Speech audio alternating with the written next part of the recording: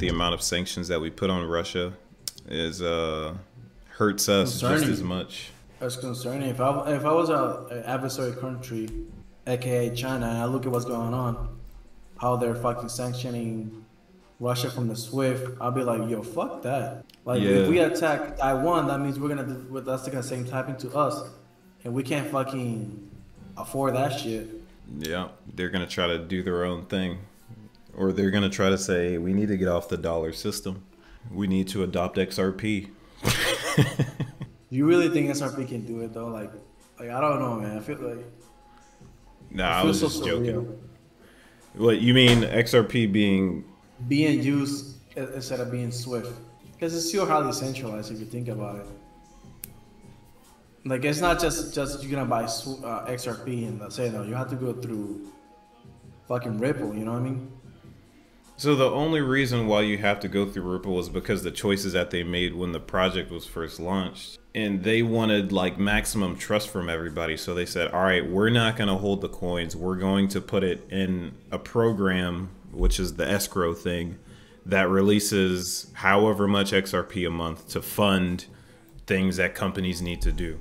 So I think when the escrow runs out, I think the liquidity providers will be the bag holder for XRP. If the plan is successfully launched and Ripple has all of these ODL partners all over the world that use the XRP ledger for cross-border payments and things like that, literally bringing money from the crevices of the financial system that we have, because there's a lot of money that just sits around because it takes so long for money to get from one place to another, and banks hold accounts with other banks just to have that open line of communication.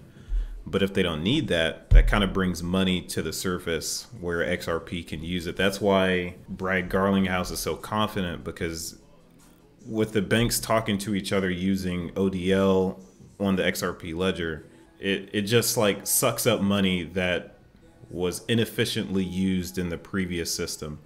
It will save them money too. Money and time. Yeah, I can see it. Absolutely. It's hard to, because at the end of the day, they can do it, yes. But the only thing that's going to hold us back is like regulations, because Ripple has partners. They have people who are interested in the tech. That's the only thing I really question. Yeah, it can happen. I can see it happening. But at what point does it go? Because they're not going to be business to person. They're strictly going to be business to business. So at what point does the XRP come out of our hands and go to the banks? Or what is our role in the future of XRP? That's how I think about it. Us retailers holding this token or crypto, whatever, like, what is our role? Are the banks gonna say, hey man, we need that shit, we're willing to give you $10? Yeah, right. So I think something like that can happen, because let's say from the executive order, the FCA, I think it's the Financial Conduct Authority or whatever, all of them come together and say, hey, all right, you know what? We agree XRP is going to be the system. How are we going to get the XRP from the people? The president goes like, you know what? I could just write an executive order doing a buyback for national security reasons or for the greater good of the economy, whatever. They can literally do what they want. Like how they bought gold back from the people, but they bought it at a lower price than what the people bought it for. Do you remember that? When they confiscated everybody's gold? That shit was it was horrible. But if they did, I like XRP a lot though. Oh yeah. I've used it, you know. Remember that time I sent you a couple of XRP? It was like, here man, here's, because you bought me like a coffee or a soda. I was like, here. Yeah, like that simple interaction right there just shows the power of it. And that's what I want. I love it. I love having control of my capital, not going through the middleman to access my own cap. If I want to send you fucking a whole Bitcoin right now, I can. Like. Oh yeah, like yeah. Go ahead. You want my address? Nah, I'm good. But but yeah, I know what you mean. Sheesh, a whole Bitcoin, you damn. You're an expensive one. You don't even ask for Satoshis. Hey, you said it. These are your words, not mine. Hey man, I was just giving an example. Uh, Dang, everybody's tweeting about the case now. Oh, People in the picture I sent you. yeah. I wonder what the SEC is gonna do if they. I think they're not gonna lose, man. They're gonna be like a settlement or something, like, you know what I mean? Yeah, but Garlinghouse said Ripple's not going to settle unless they get some kind of clarity, something that helps them, because the SEC literally wasted their time this whole case.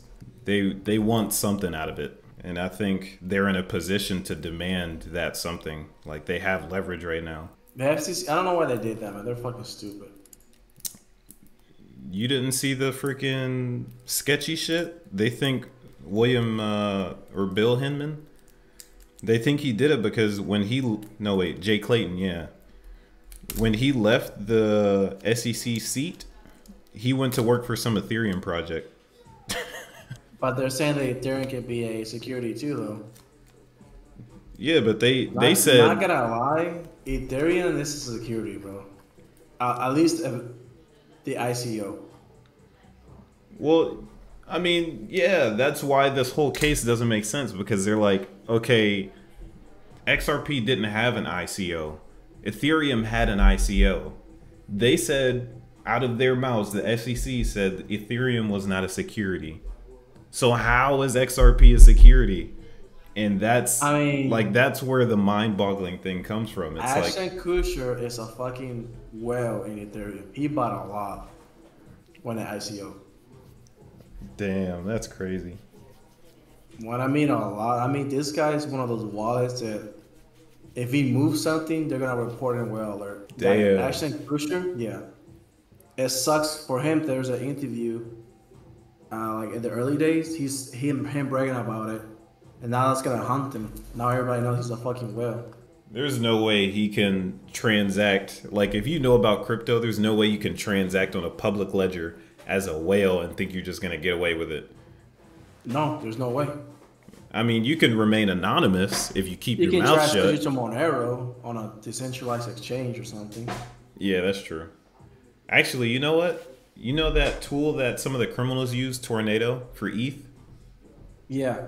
That Tornado Cash, which, like, takes your address and dumps it in the trash and gives you a new one? Basically, He could do that. That's what I have on my. That's what I have on my Bitcoin. Every time I transaction my Bitcoin, I get a new address. Oh, damn. Yep. That way no one can track it. That's pretty dope. Because remember, your ledger, all it does is hold your private and public key. You can change your public key at any time.